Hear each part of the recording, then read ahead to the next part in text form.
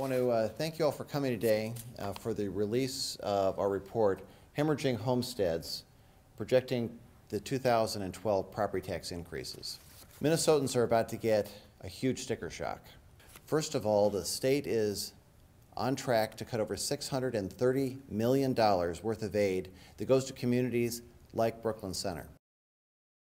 The state of Minnesota has cut local government aid, LGA payments, to Brooklyn Center to unacceptably low levels. We've also seen a reduction in the market value homestead credit. The problem is Brooklyn Center is stuck with a system that places too heavy a burden on local property taxes. The average homeowner is going to see an increase of about 4.6%, but the average rental property will see an increase of over 7% in their property taxes this next year.